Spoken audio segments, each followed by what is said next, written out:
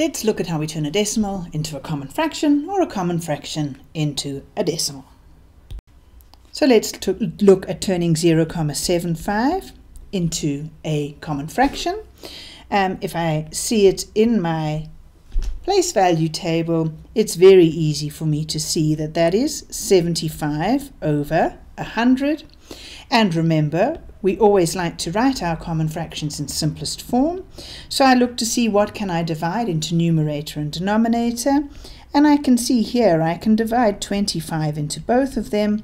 And so I will get that 0,75 is the same as 3 over 4. If I look at 0,023, if I put it into my place value table, I see that I get as far as the thousandths. And so that tells me that what I'm dealing with is 23 over 1,000. And this one can't be simplified. Last quick example, if I look at 2,6, that 2 is in the ones, and then I've got 6/10. So it's 2 and 6/10. And if I simplify 6/10, divide top and bottom by 2, I get 2 and 3/5. Going the other way is easy, especially if you've got 10, 100 or 1,000 in the denominator. So for example, 49 over 100, you know you're going to the hundredths, so you've got 9 hundredths and you've got 4/10, and so it's 0,49. Now, what if instead we had, say, for example, 29 over 1,000? Now, in this case, we know we're dealing with thousandths, so that 9 must go into the thousandths place. 20 thousandths is the same as 2 hundredths, and so we must put a 0 in there just so that our 2 and our 9 end up in the right places.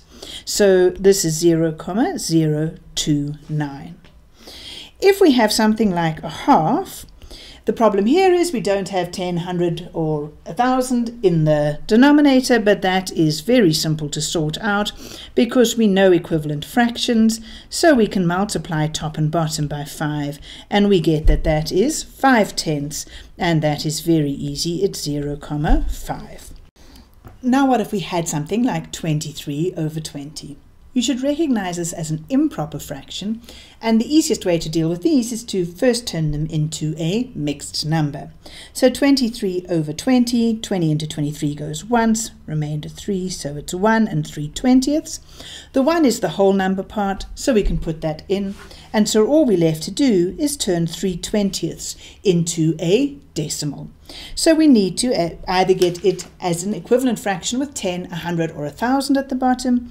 100 is going to be what we go for here because 20 multiplied by 5 gets me to 100, and so I'm going to get 15 over 100, and so I'm going to put those in, and I get that this is 1,15.